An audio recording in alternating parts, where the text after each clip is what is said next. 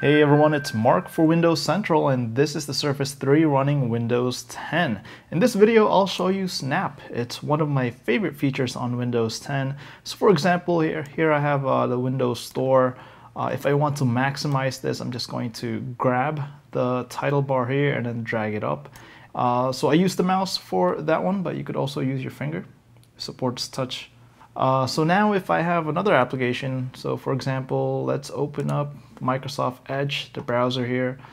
Same thing, you could drag the title bar. I'm going to move it to the left side. So now Microsoft Edge is snapped to the left side of the screen, and now Snap Assist shows up, showing you the rest of the applications that are open.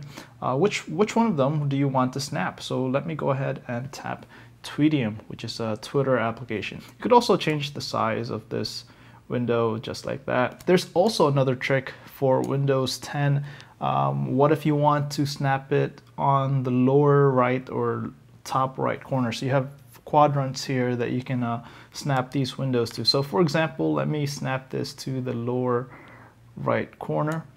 So there you go, lower right corner, the Windows Store is snap in that corner. So now Snap Assist is going to show me File Explorer and Tweetium on the top right corner. Which one do I want? Let's go ahead with File Explorer. So far I've shown you snapping these windows with the finger or the mouse, but you could also snap with your keyboard. So for example, I have the Windows Central page here. To snap it on the right side of the screen, I'm going to press and hold the Windows key and press the right arrow. And there you go, Snap Assist also shows up here. So for example, I want to open Tweetium for the left side of the screen, you can do that. So let's go ahead and open another application here. Actually, let's open up File Explorer. So right now it's on the top right corner. Let me snap it to the lower right corner.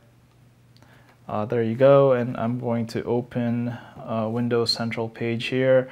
I'm going to snap it to the left side of the screen. So there you go, that's snapping on Windows 10. Really cool feature. For more Windows 10 coverage, head over to windowscentral.com.